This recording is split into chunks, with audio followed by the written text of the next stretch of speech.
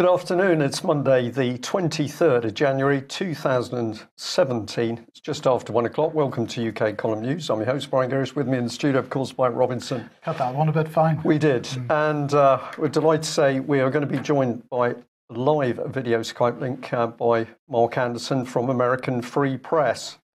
Yes, we just made it. Right, well, here we go. Many people over the weekend were, I think, fascinated, intrigued and astonished at the women's marches. I'd just like to introduce it in this way because, of course, Theresa May was bigging herself up that she was going to tackle Trump over his abuse of women. And here's the Mail headline on the left, as 2 million march in protest. And I had to tweet out on Saturday, I think it was, that the hypocrisy is just unbelievable here because, of course, Theresa May, as Home Secretary responsible for the imprisonment of child abuse whistleblower Melanie Shaw, Melanie 10 months in solitary, and who's responsible? Well, it had to be Theresa May because she was Home Secretary the whole time that case was cooked up. So this is pretty vile stuff. But we've had a huge number of women turning out on the streets wearing knitted bonnets, I think, in order to show their angst at Donald Trump.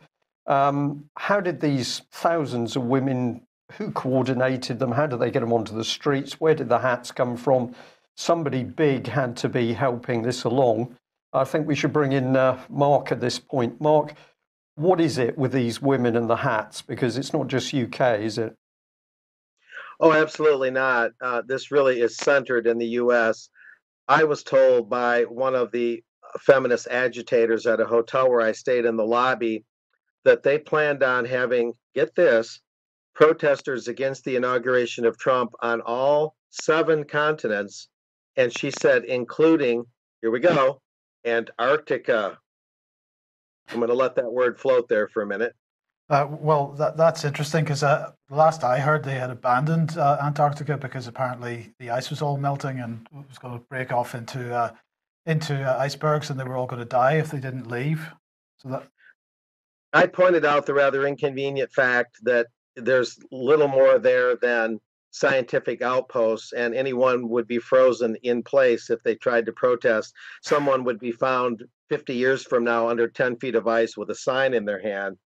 But, you know, facts are a little bit difficult for these people to deal with, given that their leaders are flush with money, including Soros money, George Soros.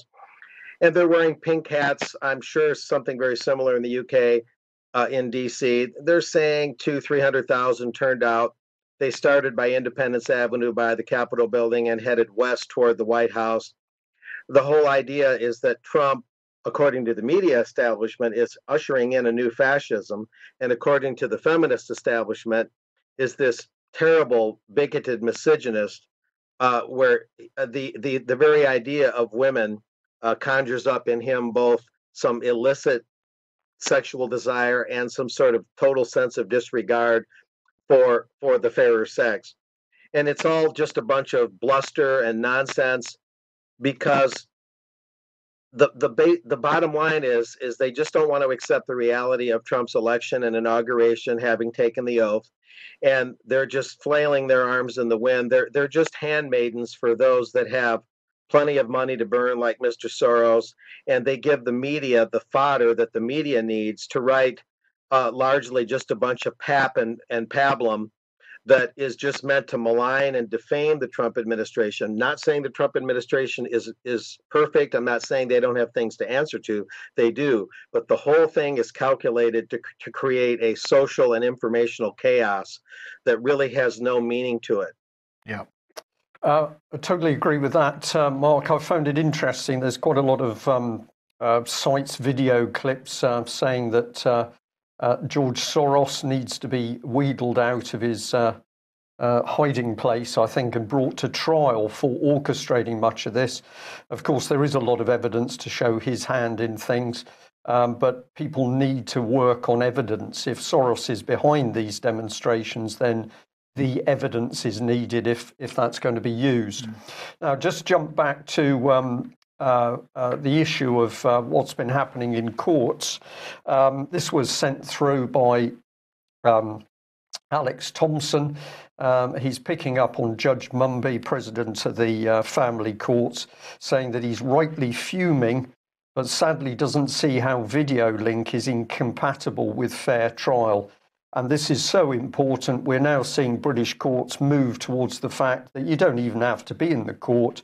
They'll make a decision in your absence in quite a few cases, but otherwise you can come in with video link. And if we take Melanie Shaw as one example, she's repeatedly been refused the right to appear in court in person. And when she has been allowed to use Skype, that Skype connection has been cut without any proper explanation to her as to why she was stopped from giving her testimony. So we ask, what's to stop an accused person being threatened or bullied off camera to influence their testimony to the court? That's easily feasible when we know the brutal behaviour going on by court staff in HM Prison Peterborough or HM Prison Foston Hall, for example. And we know that software already exists so that you can manipulate the digital image of a person into what appears to be a real life video, which is of course fake. So these are very, very dangerous times. And I'm just going to counter that by bringing in this.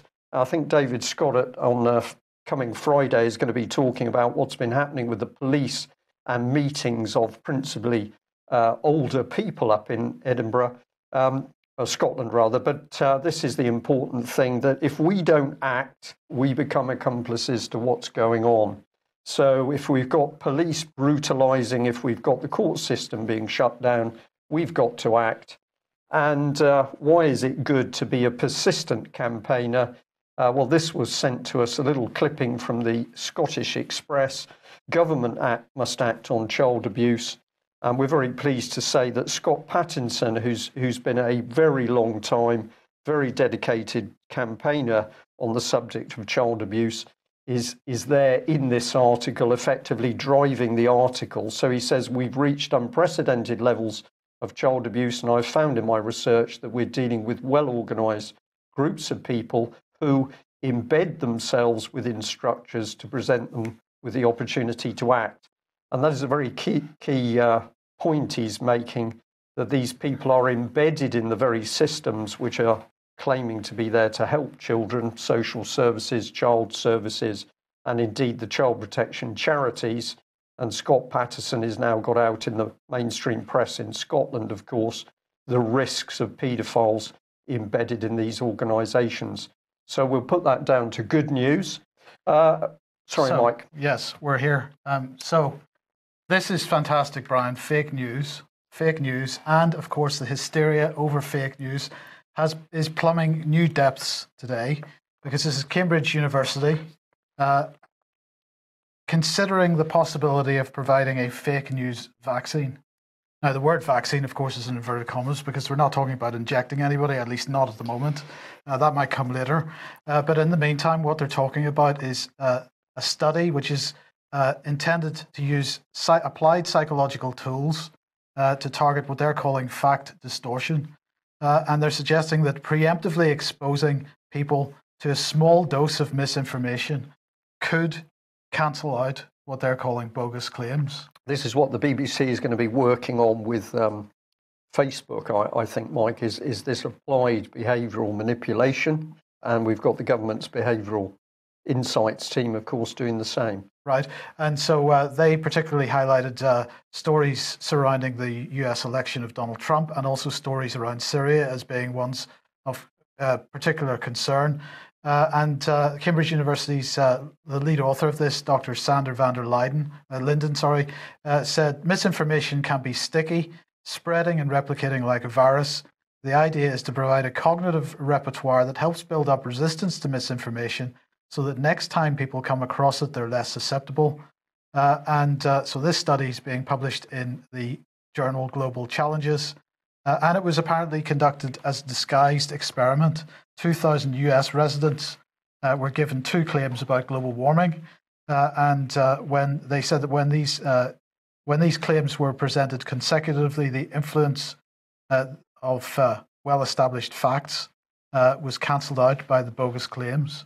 But when the information was combined with misinformation in the form of a warning, then the fake news, as they call it, had less resonance. Right. That's how they're describing it. So, Mark, you've been talking about the weaponization of the media for quite some time, but this potentially drives it to new levels. It does. First of all, the existing mainstream corporate deep state media that's allied with the military industrial banking complex is itself a way to try and inoculate us against the truth. And that's been going on, as you guys know, for decades. So clearly they're trying a more clinical approach now. And they would only be doing this, in my view, if the old-fashioned approach is losing its effect, losing its grip, which it is.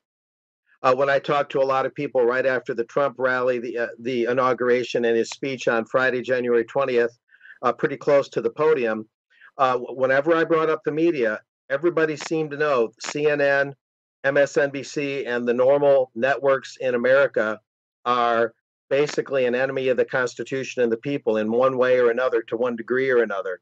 It's very universal, and these are just mainstream Republicans. I'm not standing there with a lot of, absolutely like-minded people like myself. So it's cutting across the body politic here that the existing media is not to be trusted in at least most respects, except for maybe sports scores. And maybe that's the next thing they're going to lie about.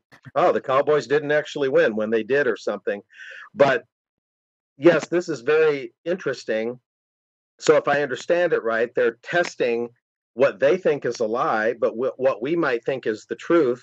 And they're testing it versus what they claim is their truth, which is actually a lie, and seeing which one gains primacy in the human mind.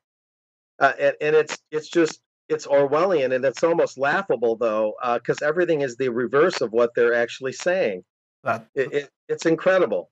Well, this is 1984, is it not? Absolutely. Full blown. Yeah. So there we go.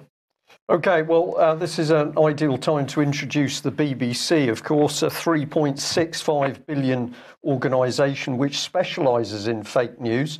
But thank you to the person who sent this through to us, because the poor old BBC is a bit strapped for cash. They need to save 15 million, so they're going to get rid of their travel news website. So there's plenty of money for setting up overseas media training. BBC's pouring millions into that, but when it comes to providing public service for information on the roads, no, we don't want that. We're going to get rid of it. So this is the announcement. You can see it on the BBC's Travel Online blog. But what was very interesting were comments from people. They're not happy. Marvellous. Just heard the BBC have a new global affairs programme starting tomorrow, but they can't keep a much-needed website open in Britain for travel within this country. Yeah. So much as you say, Mark, people really waking up here, very disappointed to learn of this decision. I rely on this information, etc. And if we just bring it up a bit more, down at the bottom, Ashani here says, this decision is mean and insane. I work a long distance from home and I check your website for travel info several times a day, especially in winter. I could not have done without it on many occasions. Please rethink this. Our safety depends on it. So I was encouraged to see members of the public picking up, and some of those who've posted on that blog say it's no good being nice about this anymore. We've really got to get in these people's faces and demand that they deliver the service that they're supposed to. So people are waking up, there's no doubt about it. And what better target for them to go for than the BBC? Right. Theresa May last week announced that she would be announcing the modern industrial strategy for Britain, and she has announced it today, or she's announcing it as we speak. £4.7 billion to fund research and development into smart technologies, robotics, artificial intelligence, 5G mobile network technology. These are the types of things that they're going to do. And a further £556 million. And it's that one that I find particularly interesting, as we'll come on to in a second. So they've, as you can see there, they have released their 10 pillars, which describes what they're going to be spending this money. Apparently, they're going to invest it in science, research and innovation. They're going to invest it in developing skills. Well, this one perhaps has some benefit because they're going to be investing, they say, in science, technology, engineering, and maths education. I believe that when I see it, but the intention would be good if it was followed through on.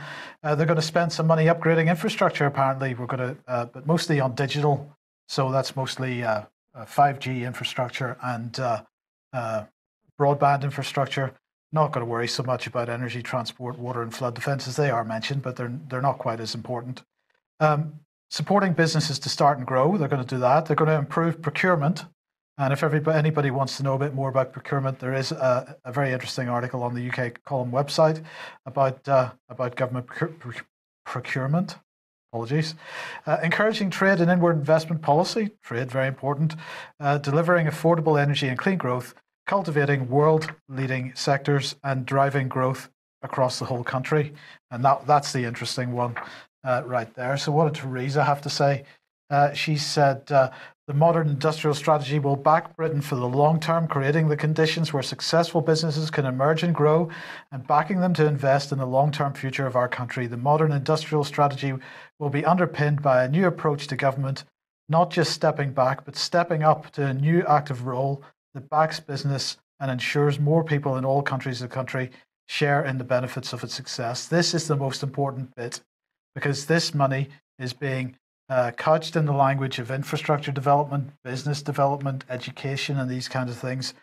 This, she says it here, will be underpinned by a new approach to government. So they're funding a new approach to government.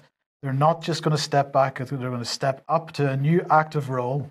So government is going to take a new active role in all our lives. So there we go. And they're going to put lots of money into local enterprise partnerships. Now, if you haven't read Evidence to the Defence Committee on EU Military Union yet by David Ellis, please do so, because he makes the point here. I'll just quote a little bit from this. It says, HM government may think that cancelling a squadron of Harriers or scrapping a couple of ships saves money. My life experience is that it does not, and that is why I'm writing this submission. Rather, such cuts cost the nation in engineering expertise in the West Midlands, and nationally, so that we can no longer produce timely goods. I've seen that the replacement model to fill the void after these defence cuts, that of the local enterprise partnership, merely serves to feed itself rather than our economy. So David alleging that local enterprise partnerships take the money, feed themselves, don't do anything for the broader economy. So what is Theresa May doing? Well, this extra 500 million or so she's giving to 11 local enterprise partnerships. So Northeastern gets 50 million, Cumbria 12, Tees Valley 22, York 23, Lancashire 70, Humber 28, and so it goes on. Millions of pounds going straight into the local enterprise partnerships. That'll be money well spent, I've no doubt. But Demos are getting in on the act as well, because following Theresa's announcement, they are creating a head of programme for the modern economy. And Demos is establishing a new research programme to respond to emerging economic policy challenges and opportunities in 2017 and beyond. The Modern Economy programme will explore the major issues facing the UK government and our industries, from the changing nature of work and the workforce to the challenging negotiation of Britain from the EU. The programme will also produce innovative and forward-thinking new research and events on the next frontier of opportunity for inclusive economic growth. No one gets left behind. This is the shared society. The role offers genuine autonomy and the opportunity to shape a programme of research, events and policy positions that will support Demos' organisational ethos and wider social mission, through Demos' established and cross-party links with the UK government, Parliament and the House of Lords, as well as the private and third sector. This provides a platform to drive considerable influence and social impact while strengthening personal and professional relationships. So they're putting somebody in place to be head of the modern economy. They're going to develop policy plans, which are going to feed directly into Theresa May's new platform and Theresa May's new form of government, which, of course, we haven't actually been told what that is. Yeah, this is nothing to do with sort of governing the country and looking after the population of this country and ensuring the well-being of everybody in the country. This is a completely separate corporatist agenda. which is what? The City of London. Yes. What can we say? Bring in the Chancellor. Ex-Chancellor. Ex-Chancellor, because he's getting his payoff. Now, of course, he got paid significant amount of money for a speaking tour around the United States recently, £600,000 or something for speaking in a few places. But he has now got himself a part-time job with BlackRock. Now, BlackRock, world's largest hedge fund, $5.1 trillion of assets under management. I said trillion, not billion, $1 trillion of assets under management. BlackRock, as many people will know, but some may not, advises central banks. They advise finance ministries, other pension funds, insurance companies, foundations, Soros perhaps, although Soros did nick one of their founders for his own hedge fund. So huge hedge fund. They have employed George Osborne on a part-time basis. It's okay though, because Osborne won't be lobbying on their behalf while he's an employee. No, he'd be independent. Totally independent. They aren't admitting how much he's getting paid, of course. No. So that's trillions, which is made by simply gambling off the back of banking interests. Yes. And money created from nothing. What do you make of that, Mark? It's normal that when somebody is a relatively poor politician, as politicians are, that once they leave the top jobs, they get the big payoff. Is that fair?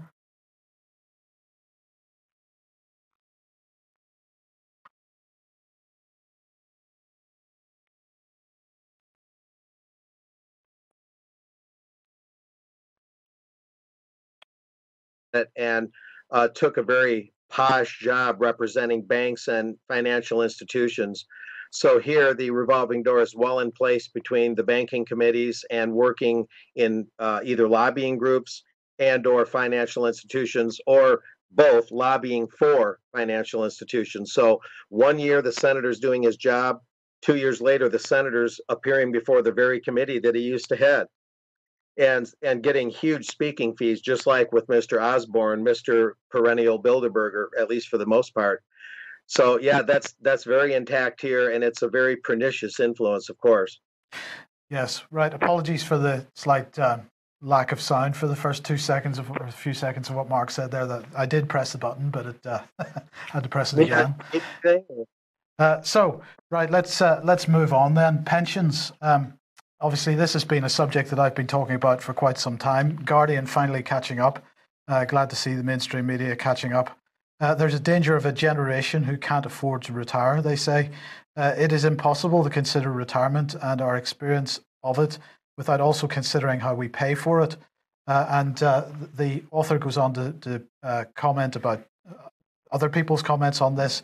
She says one commenter wrote about friends in the public sector in the late 50s, 60s, retiring on pensions that were quite bewildering, is the quote.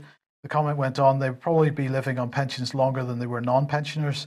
I see my son at university and wonder how hard he and his generation are going to have to work to keep this society going.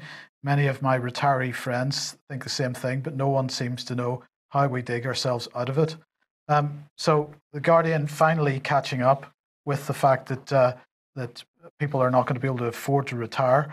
They quote David Willits, the former Conservative MP, who says, we could find ourselves facing a whole new generation of poor pensioners who, on average, are even worse off than the average poor pensioner today, because far more of them were unable to get on the housing ladder. They'll be paying rent long past the point where their parents had paid off their mortgages.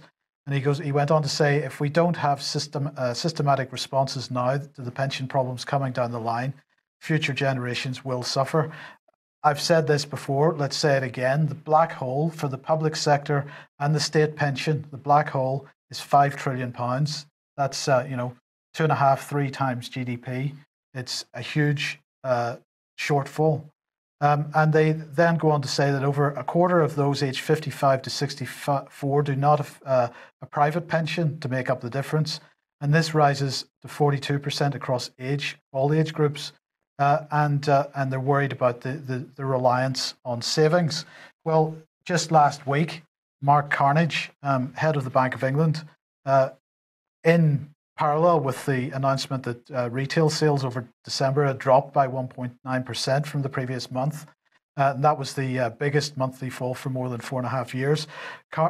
Mark Carney had been speaking to the London School of Economics, and he was saying that he was concerned that savings rates have fallen to pre-crisis lows, and the consumer borrowing has accelerated notably. And it's interesting when you look at the retail figures. What they were talking about is people over the Christmas period buying things like food, but not buying things like cheap plastic white goods from China and whatnot. So they're concerned about retail sales falling.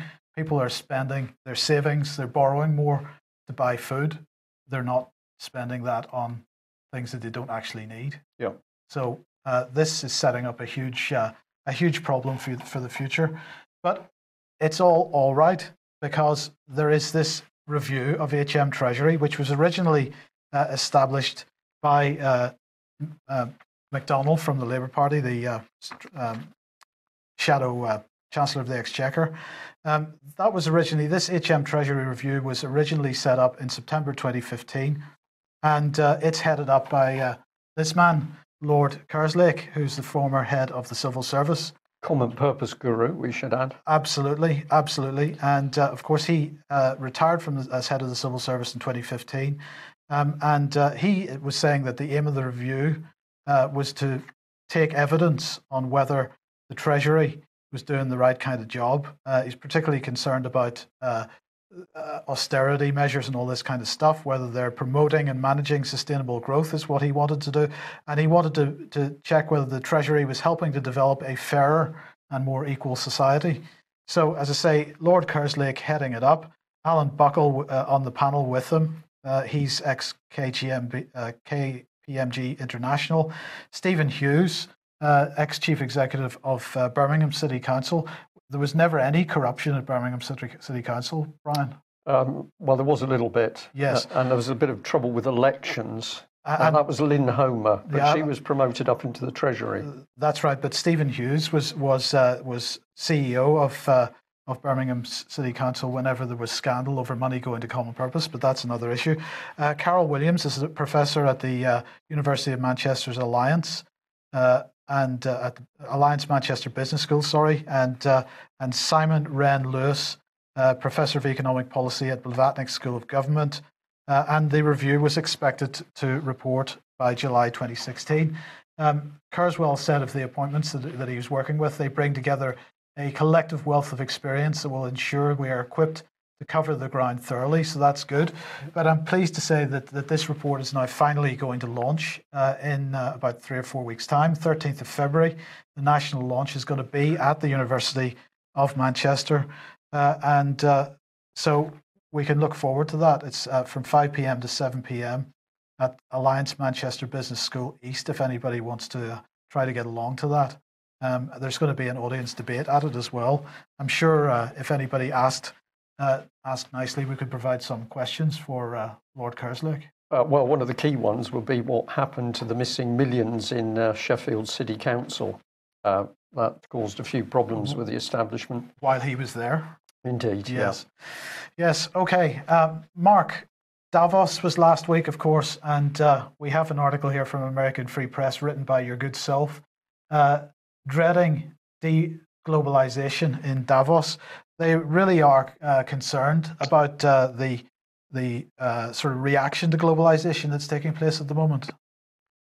Indeed. What's really particular to point out here, what's really interesting is just like with the thin, baseless allegations of Russian hacking, not only of the Clinton Podesta emails, but the US election system itself, just like how that brought up the inadvertent admission from the establishment that if election machines can be hacked by Russia or anyone else, then that means the machines are hackable. That means electronic voting never was safe to begin with, even though all along they reassured us it was. So too is the situation in Davos, Switzerland, that just wound up. The World Economic Forum meets there every year. They met January 17 through 20. They ended on the day of Trump's inauguration.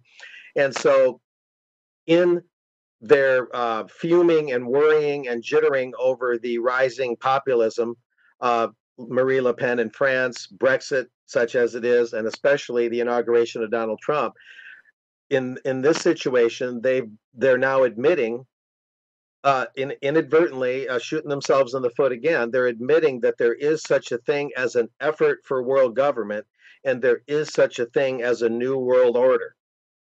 And this includes the New York Times and the one worlders in that newspaper, as well as the Washington Post, but particularly the Times. They're so jittery about what they see as a populist uprising that they're letting secrets out that hitherto, up to this point, they told us didn't exist. We were told for years that there's no such thing as an effort for world government. We were told for years that there's no such thing literally as a new world order. And now they're admitting, as I mentioned in this American Free Press article, that, oh, oops, there is such a thing. And that's what the World Economic Forum, the Bilderberg groups, the IMF, the World Bank, note these words, the United Nations. One might say that a world government might not be all bad. It's not a value judgment. It's simply the fact that, yes, there is a movement to confederate or federate, not confederate, federate all the nations together in a world system. One might like it, one might not like it, but it exists, and now that has slipped out in their angst over Trump and the whole populist movement. So the media and the overall establishment is really in a state of panic, and that's why these things are slipping out and they're shooting themselves in the foot repeatedly. Yes. Well, let's talk a little bit about Trump then. Of course, he was sworn in on Friday as president, and according to the New York Times here, this caps his swift ascent. The Washington Post saying Trump takes office, vows an end to American carnage. They really still maintaining their hysteria over this situation. Oh, absolutely. I'm looking at that very stuff in hard copy here. We have George F. Will, the self-assigned expert on the Constitution, his editorial, "The Most Dreadful Address," referring to Trump's inaugural speech. And another, the inauguration was a Gothic nightmare. These are the headlines sprinkled throughout the Post. And then the Post's own editorial board, "No better angels here. Mr. Trump strikes a pugnacious, isolationist tone on a day usually devoted to democracy and peaceful leadership." Well, what I wrote in the American Free Press was just a straight report, no opinion whatsoever on what Trump had to say and what the people had to say about his speech. And we have things in the New York Times, I don't want to misquote them, a subtitle, "Uniquely Dark Vision of the U.S." in the New York Times. And the Post used that too, dark vision, dark concepts. A quick explanation goes as follows. First of all, what Trump talked about was democracy. He said this is not just a transfer of power from one president to another. That's an exact quote. It's not just a transfer of power from one party to another. That's an exact quote. But it's a transfer of power from the government back to the people. And he also meant by that the states. A devolution, a decentralization of power, almost like deglobalization on a regional or national level. Decentralization of power. The same thing Davos is worried about on a global scale, the deglobalization. What they really mean is decentralization of power. They're worried about that, a devolution. So you have Trump being characterized as someone who's talking darkly about undemocratic things, when in fact the people there found his speech to be, in their view, a ray of sunshine, as if the sun is coming out, as if he's including the people in the power structure once again, the very definition of democratic rule. And so the press isn't just, again, not just biased, they're knowingly and willfully misreporting. And people on the ground with me, including myself, but many others I spoke to there, don't see what the press reports. The press reports a different football game than we've seen on TV, to use a metaphor. It's almost as if you're going to see the Bears play the Cowboys. You see the game, you see the Cowboys win 10-8, and you read the paper, and the paper says the Bears beat the Cowboys 18-4. It's getting that bad to where they're so knowingly and willfully lying that they don't even seem to care that the people who were there are going to see that this is a completely different thing than what's being reported. But sorry, Mark, you can't be right here, because the BBC this morning was telling me, as I was coming into the studio this morning, that it's the Trump camp, it's the Trump administration, and anybody that supports the Trump administration that's living in a different universe. So it must be us that's wrong. Well, like two trains moving in parallel, sometimes it is hard to tell which train is moving. But the thing is, and here's the other part of this dark vision thing, all Donald Trump said was that we have some crime in our streets and some mayhem, which was going on from these protesters at that very time. Protesters only a mile or two away burned an entire stretch limo and threw rocks through windows, anti-Trump protesters, vindicating a little bit of what Trump was saying. And what Donald meant was that our inner cities, particularly Chicago, run by an Obama ally, the mayor Rahm Emanuel, who used to fight for the Israeli Defense Forces, that our inner cities are having problems, some of them very significant. Donald Trump only spoke about that for maybe 3 to 4 minutes at the most out of a 16 to 18-minute speech. And the rest of it was largely very bright, very forward-looking, America first. This is what's rattling the windows in Davos, this talk about America first. This is what's making the Washington Post editors go to the bathroom 5 times per hour. It's all summing up to be a bright vision, not a dark vision. And Donald Trump was not offering a vision about inner city crime and families falling apart. It's not a vision. It's not a dream or a forward-looking thing or just an idea. He was observing reality in the here and now. The word vision means to look ahead, or to envision something, to look into the future, or to think about an idea. And to the extent that he offered any vision, it was a bright one. It was forward-looking. The dark stuff was just reality in the here and now about inner city problems.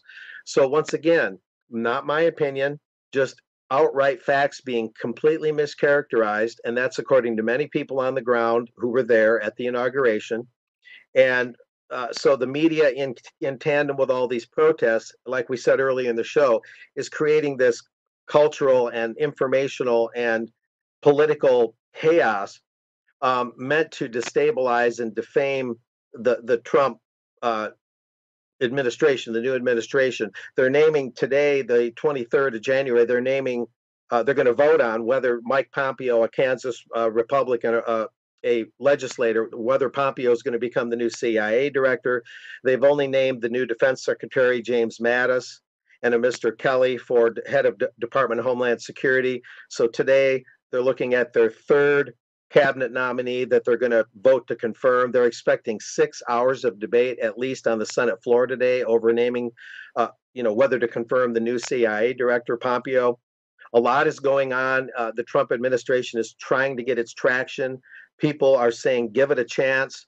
And so what we're seeing here, all in all told, is a media that is creating political discord, disharmony, and hurting the very democracy that they proclaim they're so valiantly protecting. It's just so hypocritical, and it's just such nonsense. And a lot of people are seeing it. I'm just speaking for a lot of people I spoke with. And what you heard on the BBC is just more of this echo chamber. They're all reading off the same script. Yep. It's amazing. Yes. Well, Mark, thank you very much for that. Of course, another issue around Trump is that he's been saying that NATO isn't working, and he doesn't see why the Americans should pay for the brunt of the NATO operation when the Europeans in particular are not putting their money into the pot. And he's quite right, in my opinion, on that. But we'll take a little bit of a look behind the scenes as to what the EU military is up to. Before we go there, the other point he made is revitalisation of American industry. And I have to say maybe that's needed, because this little issue has hit the headlines over the last few days. A Trident missile malfunctioned during one of the trials off an American range. So the submarine launched the missile and it didn't quite go where it was supposed to go. Where did it go? We don't know. So that's the slogan. So I'm just going to gently say a few problems there with Trident missile. Why would the BBC be keen on this? Because, of course, it allows them to get in yet another attack about the nuclear deterrent. But let's move on to the subject of aircraft carriers, because the Mail here has got the shocking story that the launch of the Navy's big new aircraft carrier, Queen Elizabeth, could be delayed after the $3 billion vessel is hit by a number of technical problems. Well, there's already a problem that there's no aircraft for the aircraft carrier, but there are a few technical problems. So this is the cyber ship. This is how you can construct an aircraft carrier by using IT. We're very good on this, Mark. We can create a whole fleet in a matter of hours by just using IT. This is the reality. So the ship's clearly not ready and unlikely to be ready for some time. Part of the problem is that they have to dredge out the harbour in order to allow the ship to use Portsmouth Harbour. I think these are some incredible things coming to light and some heads should roll. But let's have a look at what they're saying. The carrier, along with sister carrier HMS Prince of Wales, is part of a £6.2 billion project to allow the UK to help other nations police the world. This is not about defence of UK, this is about policing the world. We can't run our country, but we're going to police the world. Each carrier can carry up to 36 Lightning II aircraft, but we'll only have one squadron of F-35s to fly off the Queen Elizabeth, which will be 16 jets when it enters service in 2020, if it's not delayed. This has led to claims that when the second carrier comes into service 18 months later, it will be a gigantic white elephant with no UK aircraft to fly from it. Yes. Well, that's a bit sad, isn't it? So let's go on. We now get a clue, because here it is. The last sentence, actually in this Daily Mail article, said as a result, the US are expected to make use of the carrier with their aircraft, as may other countries such as Italy, who eventually buy the jets. So this is the truth. This is Britain's aircraft carriers are in fact European Union carriers to be, that should say with the EU, to be jointly operated with the EU. So we're going to run a carrier library basically and just lend it out to whoever wants it? Well, it was built with the French. We had to get the French involved because we've never built aircraft carriers apparently. Well, a few since 1914. We now need the French to train our flight deck crews because the delay has been so colossal. We've lost all our expertise. So now we've got to say, please, French Navy people, come on, allow us to come on board your carrier so that we can learn how to operate carriers. And here's the new captain, Commodore Jerry Kidd. He says this: HMS Queen Elizabeth is a transformation. There's the key word. A transformation for the Royal Navy and for the entire British Armed Forces and indeed the country. She's a strategic asset that's going to be playing on the world stage for the next 50 years. Well, without any aircraft, she's certainly going to be playing. And then he goes on, so while she's been in build for the last couple of years, now we've got to understand how we're going to use an operator. So we've got £6.3 billion worth of carrier programme, but Mike, we just don't know what we're going to do with these ships. No. So we build the ships and then we worry about what we're going to do with them afterwards. Yes. If we can get them out the harbour, because the harbour's not deep enough. Right. But don't worry about Royal Navy procurement. There is no crisis. There's no crisis in the NHS. Well, let's bring in the UK column. This actually was an unpublished article back in May 2008. Royal Navy builds for an air threat. This is the carriers, and misses the enemy within. I think we'll have to finish this article off. We were spot on talking about the fact that these carriers were nothing to do with the Royal Navy. These were actually to do with the European Union. And part of the article said, we're told that plans for a European crew for these new carriers has been dropped. Has it? The usual plan of attack by the EU bureaucracy is to mention a subject, pretend to drop it and then implement it by the back door. As with the European armies formed bit by bit, we're sure the same plan exists for both the Royal Air Force and Royal Navy. Right, now that's a raw article. There's some grammatical mistakes and whatever in it.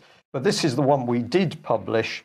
And what we were actually saying here is the fact that the plans were there, put forward by Sarkozy. This was the backdoor deals done with David Cameron, that they were forming a European navy. And our joke in the cartoon here is that there's two towers on the carrier. The first one is manned by the British, who are saying, "Where are the French?" And the French are in the second tower saying, "We're right behind you." Mark, it is like our country has gone mad over the last 10 years. We are seeing the most unbelievable childish statements concerning national health, the roads. We're now into the military, and we've got an aircraft carrier, but it's got no aircraft, and we've got minimal escorts to go with it. So really, Trump's worries about what's going on in Europe seem to be correct. Well, the way I see it, my opinion is that this is all from this misappropriation, this and misalignment, if you will. I'm coining words here in a way.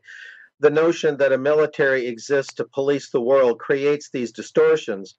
If people operated on a more nationalistic policy, you would dredge your harbors, you would build aircraft carriers in accordance with the planes that you plan on putting on them. Everything would line up. You wouldn't have a chessboard without chess pieces. You wouldn't have a checkerboard without checker pieces. You would build everything according to a national schematic, and everything would be in order. But when you want to police the world and pimp out your ships to whatever crew wants to use them, and you're not even sure what aircraft you're going to use, and you're not even sure what your mission is, because after all, policing the world is a complicated, unwieldy thing, then this shows how internationalism is just a bowl of porridge that no one should eat. It creates all these distortions, a misappropriation of money, vague plans that nobody even knows how to carry out, and it just shows that Donald Trump is, at least in his words, and we're looking at his actions. I'm not a Trump groupie here. I'm being objective, but it just shows that what Trump is saying, basically, that we need a more nationalistic military policy, at least a little more, like he said at his inauguration speech, and we need a more sovereignty restoring, basic industrial restoration, and these sorts of things. If every country would follow that, it doesn't mean that international trade is gone or non-existent, but if every country would follow that schematic, you wouldn't have all these distortions and misappropriations, and nations defending their own basic interests first with goodwill toward others. Like Trump said in his speech, he implied goodwill with Russia. If this was the credo, then a lot of this would disappear, but they're just so bent on this international system, the rules-based world order, as the Washington Post is talking about, that Trump is supposedly threatening, excuse me. They've just got to admit that their vision is the dark vision, not Trump's. Their vision is the unworkable vision, not Trump's. And this is the cause of all this. They've just got to face the facts that their system is not the way to go. They've had their day in the sun since the end of World War II. They've had time to prove this. They're losing the argument. And that's it. Yep. Mark, you couldn't have put that better. Thank you very much for summing up in that way. A great conclusion to our news today. But I'm just going to whisper in secret what the British aircraft carriers are really for, because that was also stated under one of the photographs in the Daily Mail article. Those aircraft carriers are for fighting ISIS. So just think about that. Two carriers, £6.3 billion. The captain not sure of what they're for, but the Daily Mail has told readers that they're for fighting ISIS. Good. So on that note, we can be... Sorry, go ahead, Mark. Forget ISIS, yes, that the eternal threat, the existential threat to all that is good. Absolutely. Okay. Well, that's it for today. Thank you very much, Mark, for joining us. Thank you to our viewers and listeners. Can I just make an announcement before we Of course. go? Right. So speaking to Ian Crane this morning, and the executive decision has now been made that Fracking Nightmare and the Crane Report, when it happens, but Fracking Nightmare, at least initially, will now move to Thursday nights. So Thursday nights for Fracking Nightmare from now on. Monday nights are in the past. Right. Well, there we are. That's the beauty of UK column. Instant decision made live on air, not like the BBC, which would have required several board meetings. Thank you for joining us. If you like what we do, please subscribe. We need your financial help and support to keep doing what we do. Thank you. Bye-bye. Bye-bye.